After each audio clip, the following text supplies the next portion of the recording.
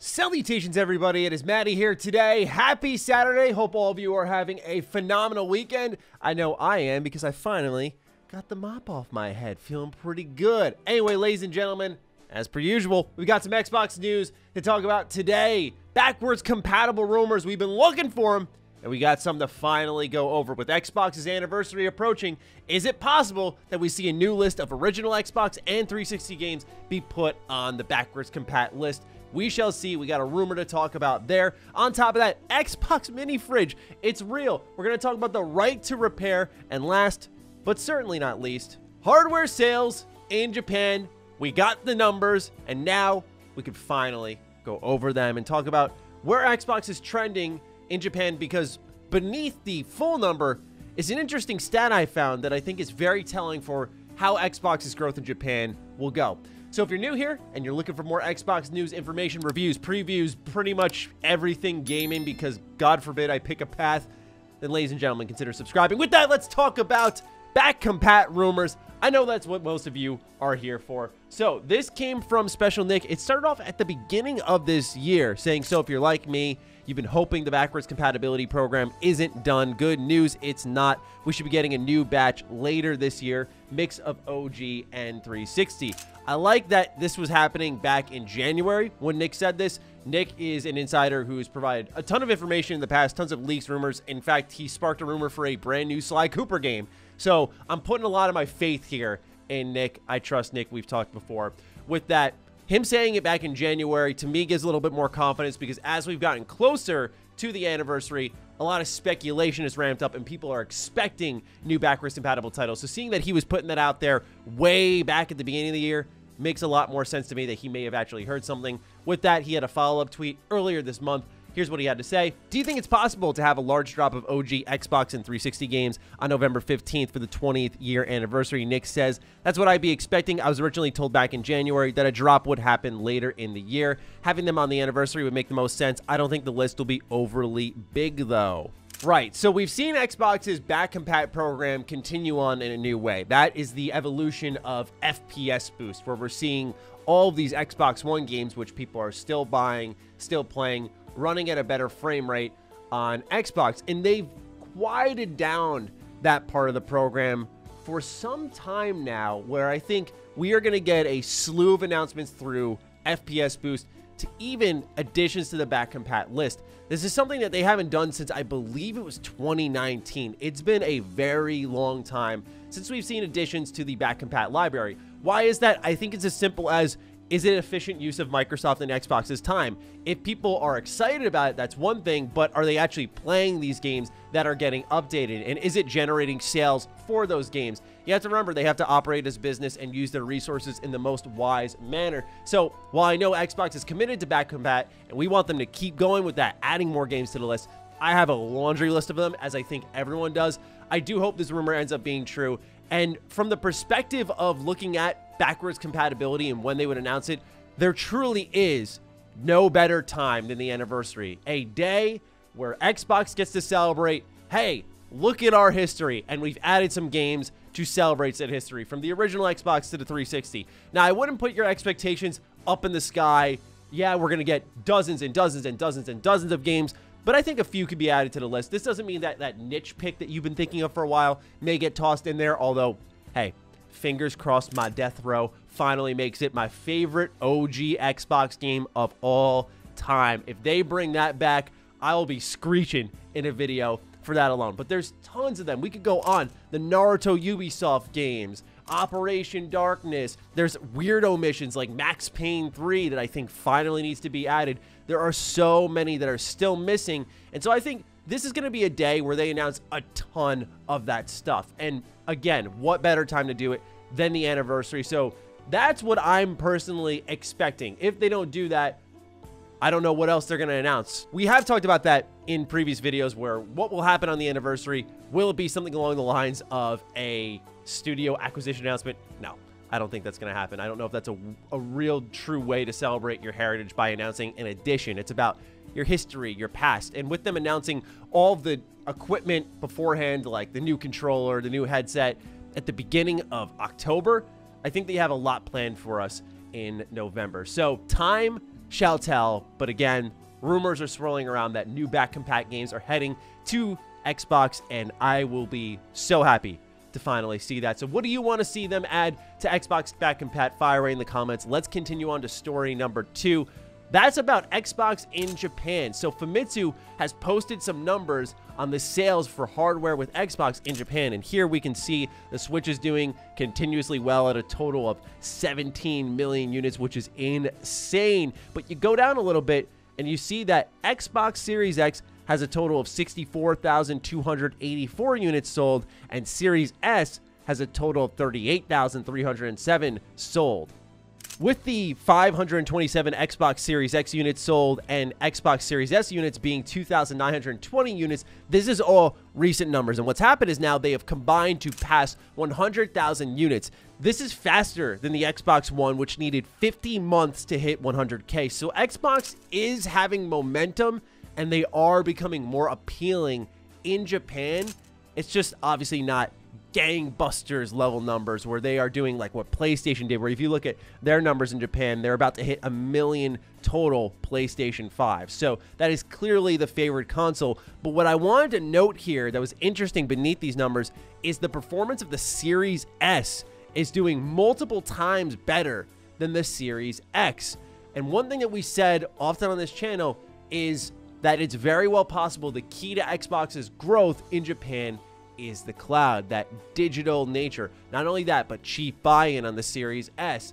Of course, with the Xbox All Access program, if it's supported there, that makes it an easy buy-in. But I really think the cloud is the key, because that digital future will get people playing on their phones, signing up to Game Pass. So I think it's going to be a slow roll, and what will be likely a more telling number multiple years from now is, instead of consoles sold, which I think will always be important, don't get me wrong, is Game Pass subscribers per region.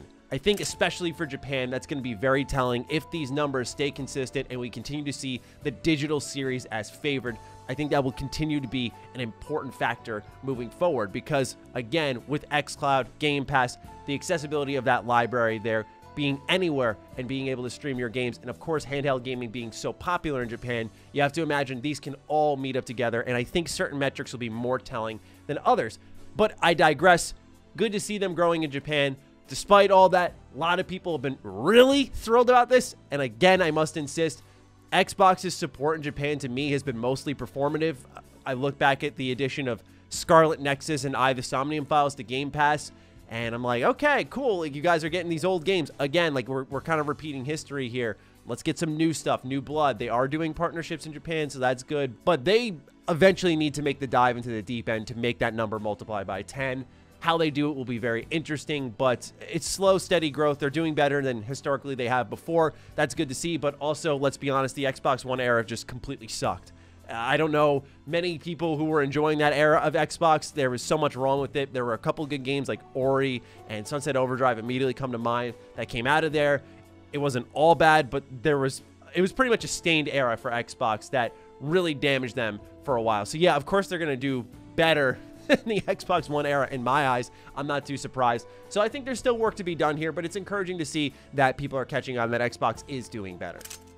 All right, let's move on to Right to Repair. This article comes from Video Games Chronicles. It's titled, Microsoft is considering allowing Xbox owners to repair their own consoles. You may see this headline and go, well, what's the big deal? Who cares about any of this?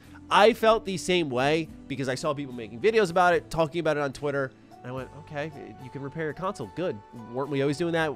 We have like YouTubers like Spawn Wave who are cracking open all the electronics. I'm thinking to myself, well, isn't this a pretty popular thing for folks to do?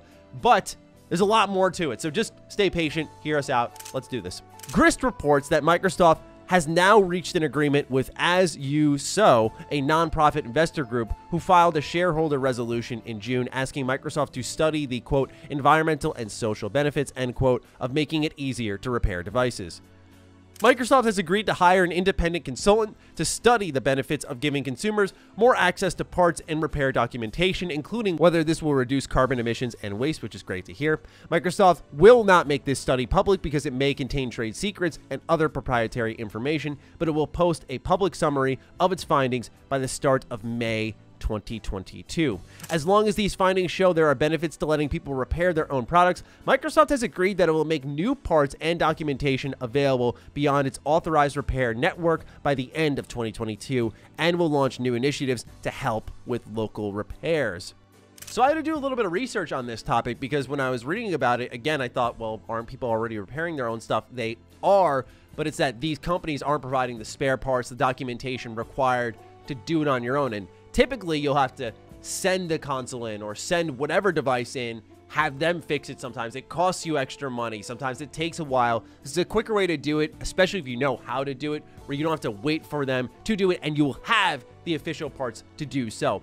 This is actually a lot more significant and will play a big factor moving forward for Xbox when it comes to people like myself and others who are enthusiasts, who I'm even, believe it or not, familiarizing myself with the tech enough to start cracking open some devices. And I think if you can do that, save yourself a couple of bucks and you have the official documentation to do so. It makes sense, especially with Xbox, who's taking more of a PC step forward. And we talked about at the beginning of the Series X and PS5 console generation, where these consoles are going to function more and more like PCs as time goes on. We've seen people like replacing SSDs and adding all this different functionality to their consoles. So I think it's just a natural step in that direction. So very good to see. Last, certainly not least, but definitely not the headline of this news update, the Xbox Series mini fridge is real. So there was a competition with the Battle of the Brands on Twitter. Xbox was facing off against, I think it was Skittles. Shout out to my sour Skittles, by the way. And Aaron Greenberg said, hey, you get us to win, we'll give you the mini fridge by the end of the year. I thought to myself, how can you swing that into motion so fast and just make a call right there? They won, and now they're delivering. As we can see here, Xbox Series X mini fridge. Pre-order October 19th. In the first wave of production, the Xbox mini fridge will be available at Target and on Target.com for $99, our exclusive retailer in the US. Fans in Canada will also be able to purchase online via Target.com. Additionally, for fans in Europe, the Xbox mini fridge will be available from Game in the UK for $89.99, and fans in France, Germany, Italy, Ireland, Spain, Netherlands, and Poland can grab their own at GameStop EU, Micromania, and Twink. We're working to bring Xbox Mini Fridge to as many fans as possible, and we'll continue to expand regional availability in 2022, pending regularity approvals and restrictions by market. So yeah, $100 for a mini fridge. I used to have the Nuka-Cola mini fridge in my bedroom. It ended up breaking after about 2 years, which sucked because that thing was awesome. Since then, I've been on the hunt for a gamer level mini fridge. This looks like it's it.